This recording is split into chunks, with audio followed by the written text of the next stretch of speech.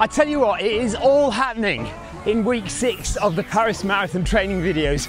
We've got track running, road running, trail running and treadmill. We've got interval training, we've got a climbing session, we've got a progressive run, we've got my first 20-mile run of the block, and we've got a race on the Sunday.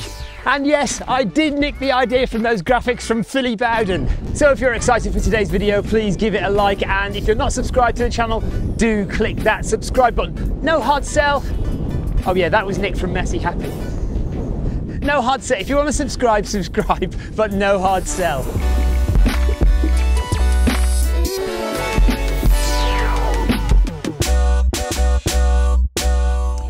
So because of the previous Sunday's Chichester 10K, Monday's track session was a little bit easier than it might have been. We did a warm-up with drills, and then I did 2 times 10 minutes hard effort. So basically a 5K. We had 90 minutes rest in the middle. So 2 times 10 minutes for the track session on Monday.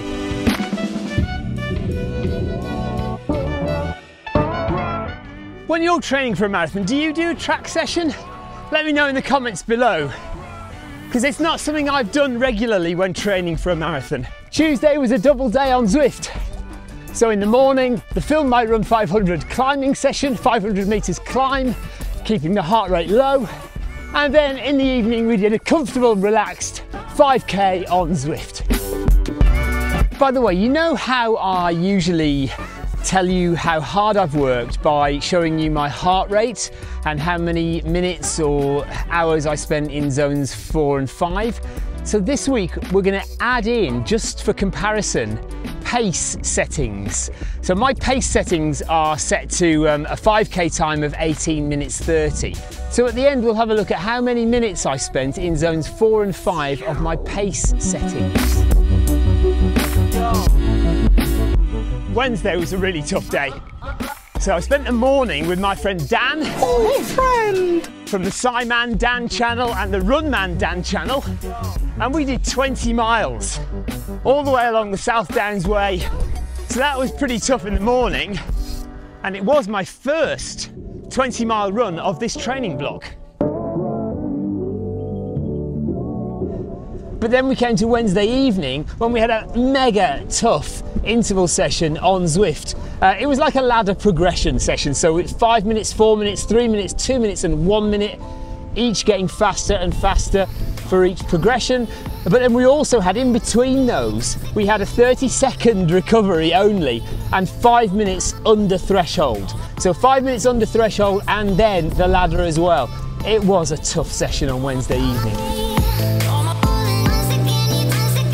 As you can imagine, after Wednesday's almost 42 kilometres, I needed a bit of a rest on Thursday. So I only did a nice easy 10K on Zwift in the evening. Steady pace, steady low heart rate.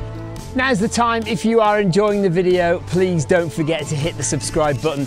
Approaching 12,000 subscribers now, so that would be a really good milestone for me to get to. Appreciate it if you could click the like button, click the notifications bell and click subscribe. That would be great, and then maybe an advert coming your way now. Actually, there genuinely is an advert coming your way. You know I'm an ambassador for Noble Pro treadmills. If you're interested in getting a new treadmill, if you want one of the new smart treadmills, and if you're interested in running with us on Zwift, Noble Pro have a really good offer on at the moment. £100 off both of their treadmills in their range. And if you use my discount code, which is in the description of this video, you'll get an extra 4% off in addition to that. So if you're interested in a new treadmill, go check that out now. Noble Pro treadmills. Friday, I was still recovering from the Wednesday effort, but I did manage to do another 10K on the treadmill. This time I did it progressive, only slightly progressive. We went from 6 minutes per kilometre to 5 minutes per kilometre over the course of the 10K run. And that was Friday. Week 6 was supposed to be my final week of 100K distance, but I slightly misjudged the distances I ran this week. And so I have ended up with a bit more than 100K. Saturday is parkrun day, and so this week we went to Peacehaven. Peacehaven is all on tarmac path around a park. And so we did 5k in the morning at Peacehaven Park Run. You can watch that video right there if you want.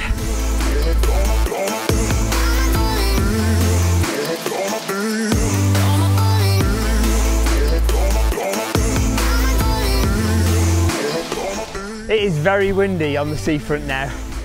I'm not sure you can even hear me, even with this mic. Anyway, Saturday evening. So Saturday evening on the treadmill, we were doing the Paris Marathon long run training. So it was an hour and 25 minutes this Saturday. And I think we managed around 13 kilometers really slowly, nice and easy. Saturday done. So Sunday was race day. And I was running for my club, Worthing Harriers, in the West Sussex Fun Run League. It was an 8k race starting on the track at Crawley Leisure Centre and going through Tilgate Park, and I'll link to that video at the end. Suffice to say, that was another hard effort for the week. So if we look at the stats, I did 10 runs, 10 activities over the course of the week, and 4 of those were hard efforts.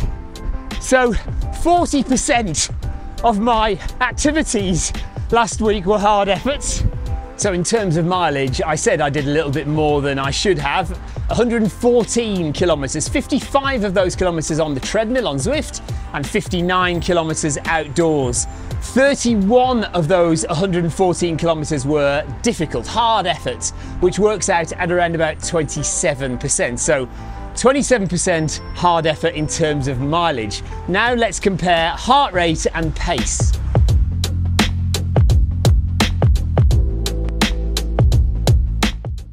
So last week I did approximately 11 hours and 10 minutes of running. And of those 11 hours and 10 minutes, Strava has calculated that I spent 35 minutes in zones 4 and 5 of my pace zones. So 35 minutes in 4 and 5 pace zones. If you look at heart rate, I spent twice as long in zones 4 and 5 of my heart rate, an hour and 10 minutes in zones 4 and 5 of my heart rate. So why is that? It's the main reason that I use heart rate as the metric to determine how hard I've worked over pace, particularly because how fast you're running doesn't necessarily indicate how hard your body is working, and therefore what physiological changes are happening to your body. Pace is simply measuring how fast you're running. Now, I could be running up a hill very slowly.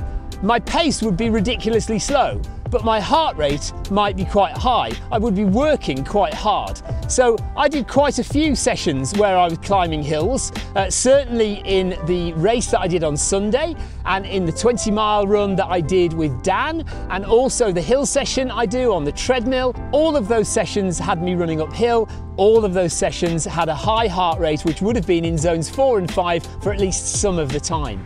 So unless you're always running on the flat, pace is really not a very good indicator of how hard you are working during your sessions. And finally, my pace zones might be set a bit quick because Strava has based them on a 5k time of 18 minutes 30, and I'm possibly not in that shape at the moment. So it may be that it's expecting me to run a bit faster than I actually can. If you'd like to watch the 8k race I did on Sunday, then click that link right there. If you haven't subscribed to the channel, really appreciate if you could do so. Click the like button as well, and we will see you for the next Paris Marathon training session next week, where we will be bumping it up to at least 110 kilometers. Take care, we'll see you next time. Bye guys.